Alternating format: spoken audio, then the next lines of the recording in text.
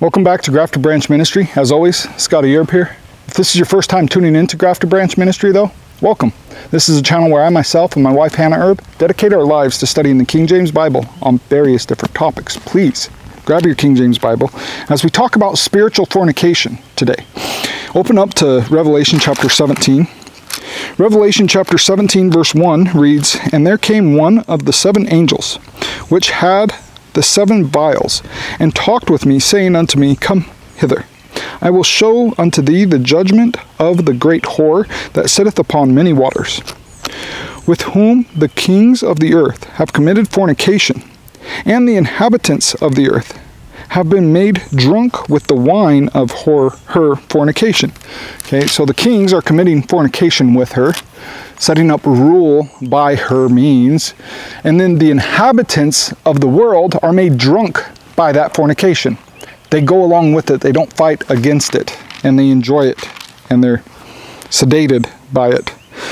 Verse 3, "So he carried me away in the spirit into the wilderness, and I saw a woman sit upon a scarlet-colored beast, full of names of blasphemy, having 7 heads and 10 horns. And the woman was arrayed in purple and scarlet color, and decked with gold and precious stones, and pearls, having a golden cup in her hand, full of abominations and filthiness of her fornication. And upon her forehead was a name written, Mystery Babylon the Great, the mother of harlots, and abominations of the earth." Now, real quick, I want to emphasize in Luke 16:15, one of the things that's called an abomination here in the earth is anything that's highly esteemed amongst men. Luke chapter 16 verse 15, "And he said unto them, Ye are they which justify yourselves before men, but God knoweth your hearts. For that which is highly esteemed amongst men is abomination in the sight of God." Okay, that which is highly esteemed amongst men is an abomination in the sight of God. And yes, I believe that Mystery Babylon is the Catholic Church. Some would say, like verse 9, "And here is the mind which hath wisdom. The 7 heads are 7 mountains on which the woman sitteth." Oh, well, it's a city that sits on 7 hills, not on 7 mountains.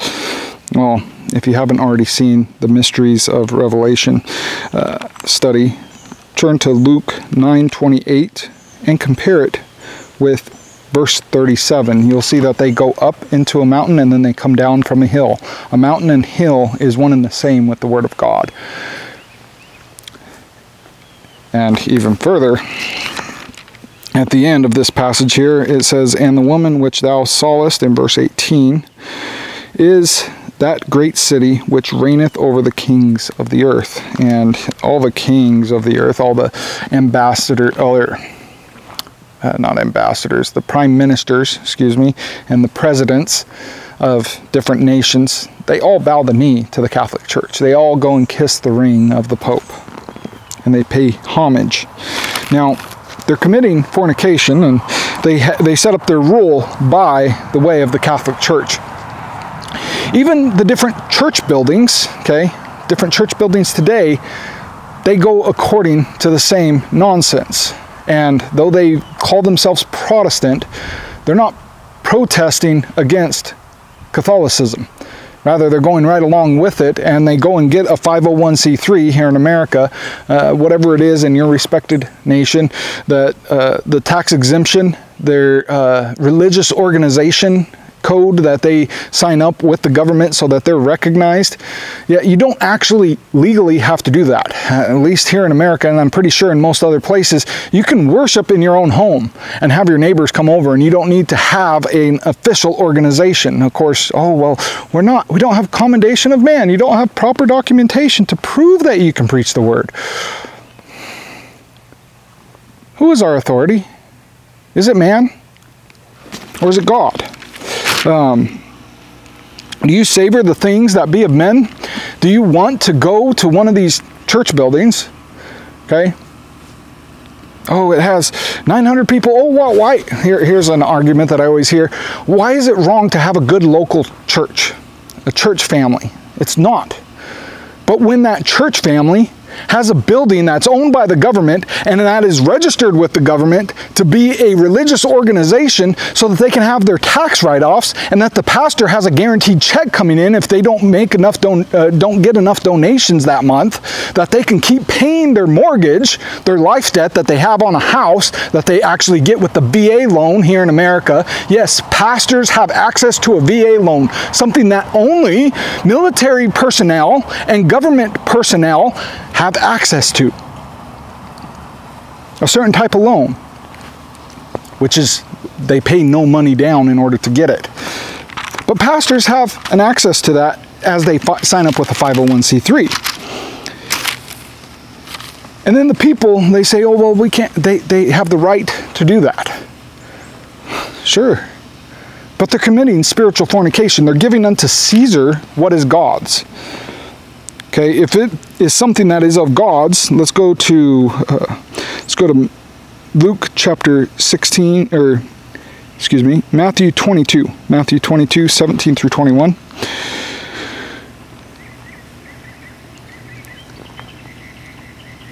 And the simple thing that I will say here is, you don't legally have to have a 501c3. You don't have to go and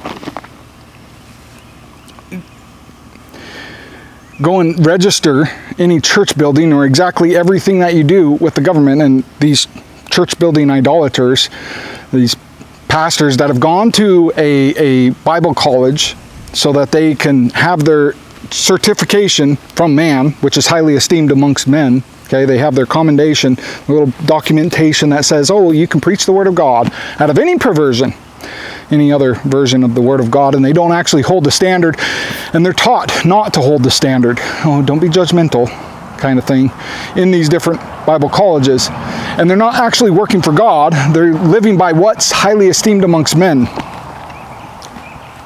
And then they willingly sign over what should be God's, even calling it the house of God, the house of worship for God, but they're signing it over to the government. Those buildings, if it has a 501c3, is government property. Please look into it if you're not familiar, if you're unsure on what I'm saying, and ask your pastor if you're still going to a church, are we a 501c3 church?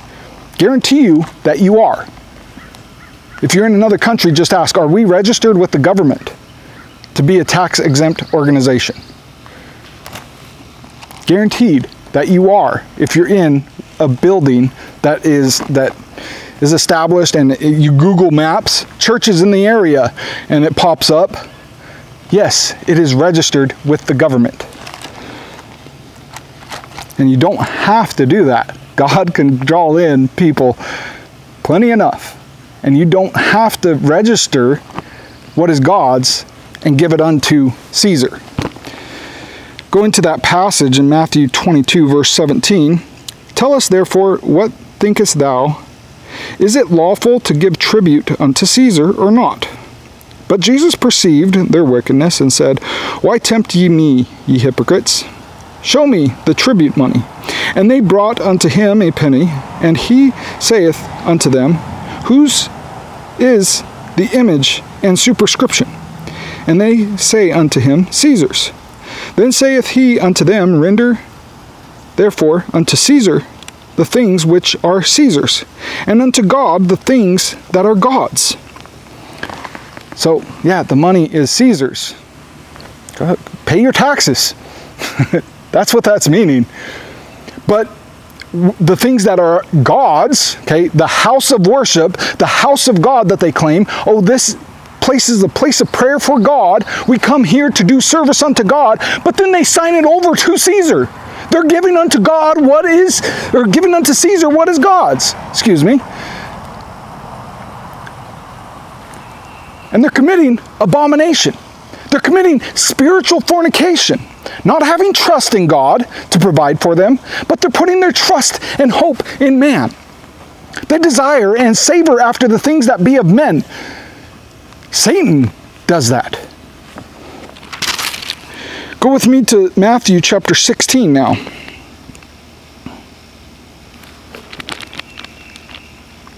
Matthew chapter 16, and we're looking at verse 23. It reads, "But he turned and said unto Peter, Get thee behind me, Satan. Thou art an offense unto me. For thou savorest not the things that be of God, but those that be of men." Oh, well, we want a good local church family. And then the pastor saying, "Oh, well, I want to make sure that I have my paycheck." And the people say, "Oh, he deserves to do that." "Oh, well, we got to pay our tithe. We got to pay our tithe." Even though, the tithe was something in the law. I'm going to be doing a study on this here shortly, but the tithe was the 10th part given unto the Levitical priest, the tribe of Levite, for their inheritance, because they didn't get a portion of the land. They got a 10th of what everybody else that got a portion of the land made. And mind you, it was the best of the best. And then even the Levites, when they got their tithe, would burn and offer up to God, sacrificing it, not just donating it somewhere else, but literally burning it up to make that sacrifice unto God with the 10th of the 10th that they had received, giving the best of the best unto God. So tell me if you have a pastor at your church that when he receives $100, he takes and exchanges it and gets $10 and lights it on fire and sacrifices it unto God. Then that is actually following the law of the tithe. Tithing is not mentioned not once after the death, burial, and resurrection of Jesus Christ, by the way. And these people, they commit spiritual fornication, following after the things that be of men, following after the laws of the land, and they'll say, "Oh, well, what about Luke? Or what about Romans 13? What about Romans 13? Okay, let's go there. Paul tells us to render service or render tribute unto whom tribute is due, just like Jesus did. Verse 7, "Render therefore to all their dues, tribute to whom tribute is due, custom to whom custom, fear to whom fear, honor to whom honor." Okay, "Owe no man anything, but to love one another, for he that loveth another hath fulfilled the law." Owe no man anything. The very next verse on that, which a lot of these mega church buildings and many other smaller church buildings, they don't actually own their church building. The government does, when they sign it over to a 501c3. The government can come into that building anytime they want, listen to what the preacher is saying, and if they say something that they don't like, or that they have written in the fine print of the 501c3, they can shut down that church building.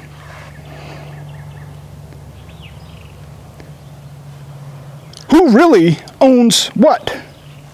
And you want to say that that building is a house of God? Oh, they're rendering tribute unto whom tribute is due. They have to sign up for a 501c3. No, they don't.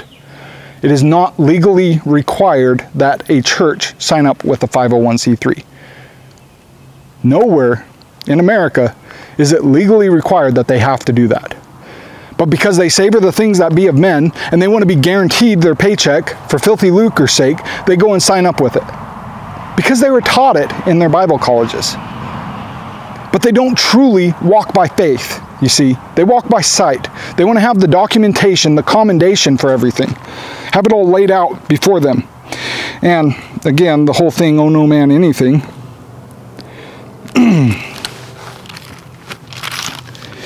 Let's go to Colossians chapter 2, verse 20.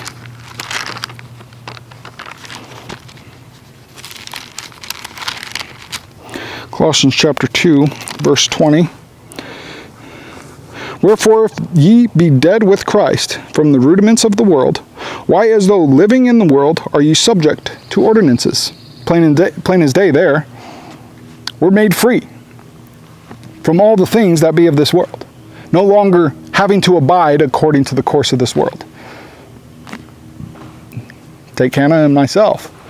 Most people will go and have their child at a hospital.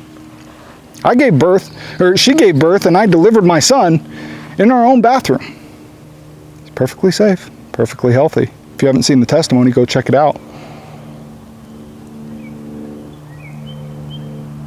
We don't have to go according to the course of this world. Follow after God in righteousness, truth, and faith. If you truly claim to be of God. And don't claim that things are of God, but then you have to do them according to the ordinances of man. Saying that you have to have these proper documentations, the 501c3, all this. It's spiritual fornication. You're yoking up with Mystery Babylon. You're yoking up with the Catholic Church, ultimately, in all of it. And when you go and attend at one of these church buildings, yes, you are just as guilty as it is that you're made drunk. The inhabitants, as it is in Revelation chapter 17, with whom the kings of the earth have committed fornication, and the inhabitants of the earth have been made drunk with the wine of her fornication. Go with me to 2 Corinthians chapter 3. 2 Corinthians chapter 3.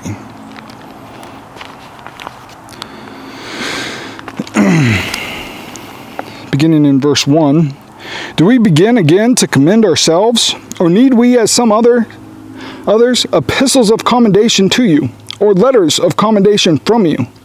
Ye are our epistle, written in our hearts, known and read of all men. For as much as ye are manifestly declared to be the epistle of Christ, ministered by us, written not with ink, but with the Spirit of the living God, not in tables of stone, but in fleshly tables of the heart. And such trust have we through Christ to Godward. Not that we are sufficient of ourselves to think anything as of ourselves, but our sufficiency is of God, who also hath made us able ministers of the New Testament, not of the letter, but of the Spirit. For the letter killeth, but the Spirit giveth life. Do you actually live by the Spirit? Or do you honor the things that be of men? Do you savor the things that be of men? Do you need approval of the things that be of men? Are you more comfortable going to a church building that's yoked up with Mystery Babylon to hear the things of God? Or would you be more comfortable to sit here with someone like myself or another born-again believer that doesn't go to a church building and sit there and study the Word of God for yourself? Study to show thyself approved unto God, a workman that needeth not to be ashamed, rightly dividing the word of truth. 2 Timothy 2:15. Are you actually studying to show thyself approved unto God? Or do you just go and, oh, well, my pastor gave a really good message and I really liked it. And you can talk about that message that Sunday, but until the next Sunday, and then it's in one ear and out the other. 2 Corinthians 10:18.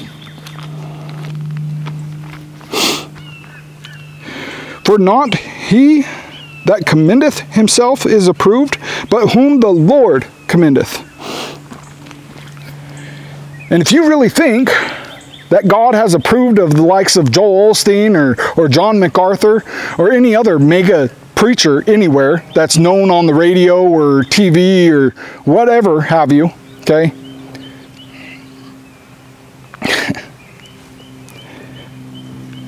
Do you think that they're really commended by the Lord?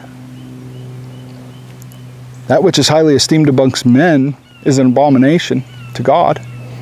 Who's the mother of all abominations of the earth? It's really something, ain't it? Lastly, Romans 14. I hope that you're following what I'm saying, that you should not commit this spiritual fornication and yoke yourself up with the likes of these church buildings, because yes, there's a fornication and getting in debt alone on itself that I talked about in the Mystery of Revelation, part 14 of the Mysteries of God. That is true. But there's also a spiritual fornication, that one can yoke themselves up spiritually with that God is against, thinking that they're doing God's service, being commended of men, but not that of the Lord, and following others that are commended of men and highly esteemed amongst men, but are an abomination to God, for they savor the things that be of men and not of God, just like Satan does. Romans chapter 14, verse 16 through 19. Let not your good be evil spoken of. For the kingdom of God is not meat and drink, but righteousness and peace and joy in the Holy Ghost. For he that in these things serveth Christ is acceptable to God and approved of men. Let us therefore follow after the things which make for peace, and the things wherewith one may edify another. One may edify another.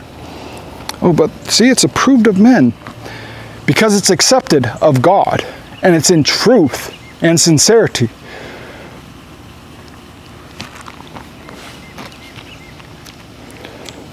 Ultimately, what's going to be your direction? Let me read something else to you, as I hope that it's been plainly obvious that these buildings that yoke themselves up with a 501c3, having their tax exemption nonsense, that they're registered, that when you put it in your phone and looking for a local church, that their church building pops up. And they have some big rich industrial person that comes in every Sunday and donates a bunch of money, buco bucks, right? Buco dollars, in order to have a fat tax write-off at the end of the year, because they have a 501c3. If they didn't have that and they were going God's way, they wouldn't be there. They wouldn't donate.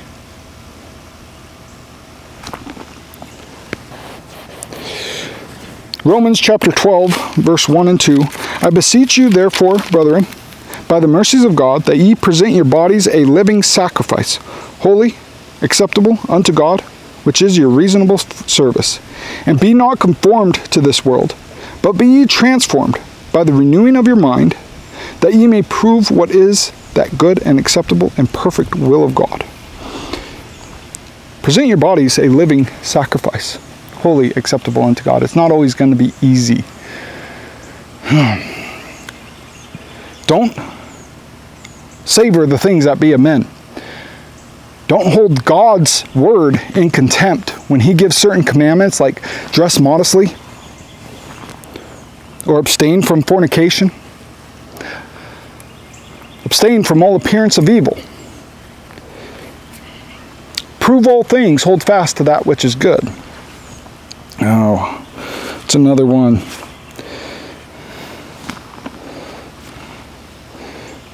Ephesians 5. I know what I'm thinking here, but it's not coming to mind.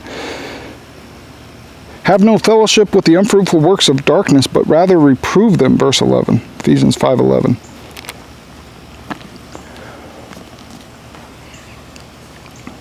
But there's many people that are committing fornication, spiritual fornication, thinking that they're following God, but really they're just following after the ordinances of men. Don't be caught up. Don't be one of those numbers. If you truly believe Jesus Christ and accepted him as your Savior, that he died and rose again from the dead to make you a new creature, why as though living are you living according to the ordinances of this world? Come out from among them and be ye separate. Come out from among them and be ye separate. 2 Corinthians chapter 6. We'll close here. All right, you know what? Keep your place here in 2 Corinthians 6. I got one other place I'd like to read. Galatians chapter 3. Galatians chapter 3, verse 2. This only would I learn of you, receive ye the Spirit by the works of the law, or by the hearing of faith? Are you so foolish, having begun in the Spirit? Are you now made perfect by the flesh? Have you suffered so many things in vain? If so be, it is in vain. Chapter 2, verse 21 says, I do not frustrate the grace of God, for if righteousness cometh by the law, then Christ is dead in vain. Don't follow after those ordinances. You're following after the law and your own thing. 2 Corinthians chapter 6, verse 1, we then as workers together with him beseech you also that ye receive not the grace of God in vain. Who are you living for? Are you living your life a living sacrifice for the Lord Jesus Christ, or are you living your life a living sacrifice for your pastor at so-and-so Baptist church or Pentecostal church or whatever? They all have their faults, one way or another, according to the Word of God. And notwithstanding, 2 Corinthians chapter 6, verse 14, be ye not unequally yoked together with unbelievers. For what fellowship hath righteousness with unrighteousness? And what communion hath light with darkness? Are they yoked up? Are they committing fornication with Mystery Babylon? Do they have these agreements, these pacts, these terms by a 501c3? They're literally signing it into law that they are yoked up with the government, signing over their church building, the house of God, over to the government to look over and supersede that it'll take care of them if hard times come, and that they can dictate what they can say and not say, the government that is. And these church buildings, they willingly want to go and do it. It is not required of them to do that. They are committing willfully spiritual fornication. They are unbelievers. They are part of the unrighteousness. And why are you having communion with them if you're going to these church buildings? Verse 15, and what concord hath Christ with Belial? Or what part hath he that believeth with an infidel? And what agreement hath the temple of God with idols? For ye are the temple of the living God, as God hath said, I will dwell in them and walk in them, and I will be their God, and they shall be my people. Wherefore come out from among them, and be ye separate, saith the Lord, and touch not the unclean thing, and I will receive you, and will be a father unto you, and ye shall be my sons and daughters, saith the Lord Almighty. And might it be so that you are encouraged to come out from among them. You might be surprised how much walking by faith will do for you, and how you might have favor of God in the days to come if you are genuinely, in all sincerity and truth, walking according to God's perfect will, approving what is that good and acceptable and perfect will of God, living your life a living sacrifice, and being separate from the fornication and the filth of Mystery Babylon. I hope this study was a blessing and eye-opening to you, and I guess that's that then. Thank you for watching. Bye now.